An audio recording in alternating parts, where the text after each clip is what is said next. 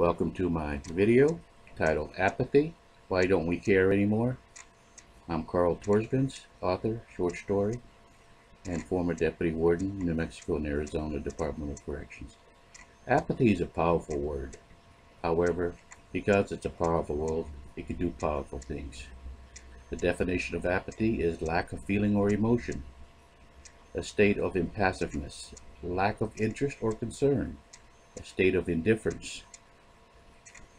Very, very powerful feelings, very influential in whether you decide to join and get involved or not. What's the difference between ignorance and apathy? The answer is very simple. I don't know and I don't care. That's the answer. Ignorance is I don't know. Apathy is I don't care.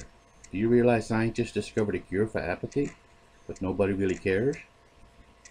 There's nothing funny about apathy. The word has its origin in Greek and literally means without feelings. Are we the living dead?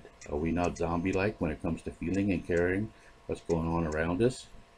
The answer might surprise you if you took a test to see if you're apathetic or if you're ignorant. Again, no offense meant. What is the cause of apathy? Often frustration and sense of powerlessness that causes people to withdraw from life or their concerns within it. The ultimate cause is their attitude, the way they react to the changing world. They feel they've lost control over their lives. They complain, they disengage. If nobody cares about me, why should I care about them? The fear of being ridiculed or rejected, afraid they would lose respect of their peers and social connections. The decision to avoid being involved in community problems or issues in government. A lack of motivation to join or engage with other subjects important to them, but afraid to engage in challenge topics or decisions made. The media plays a part. For the past several decades, the media has engaged in activities that have desensitized people on how they feel. We deliberately shut down because of these images to avoid the pain of thinking about suffering of others. What the media needs to do is switch the focus from the negative to the positive.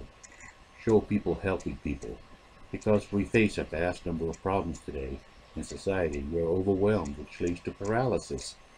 We are looking for peace in the Middle East, bring our boys and girls in uniform home.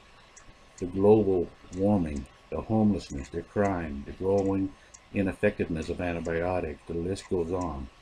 Einstein said the world is a dangerous place to live, not because of the people who are evil, but because of the people who don't do anything about it. We need to take sides, stand up for what's right.